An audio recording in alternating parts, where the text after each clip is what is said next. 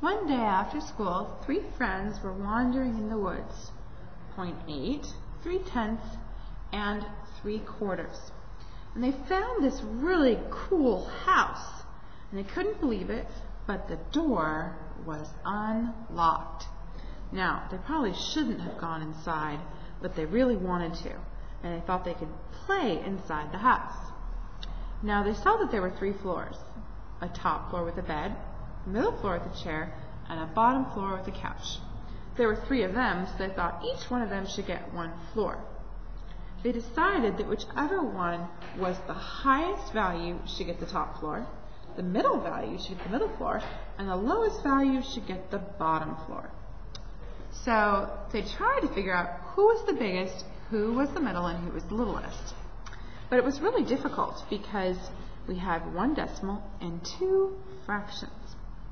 Well, Point 8 said, "Hey guys, why don't you become a decimal like me? That way we all can compare ourselves."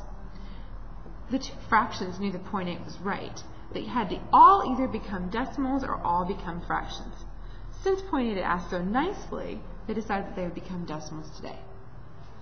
So 3/10 turned into 0.3, and 3/4 turned into 0.75. Now it was a lot easier to see who was the biggest. Clearly, Point 8 has the highest value. So Point 8 went in first and went up 1 ladder, and then up the next to sit in the bed. 0.75 came in second, passed by the couch, went up 1 ladder, and then got to sit in the chair. He's a little big for that chair. Last but not least, Point 3 came in and relaxed on the couch. Well, these guys better hurry up and get out of the house before the number family comes home. But at least we figured out who's the smallest, who's in the middle, and who's the biggest.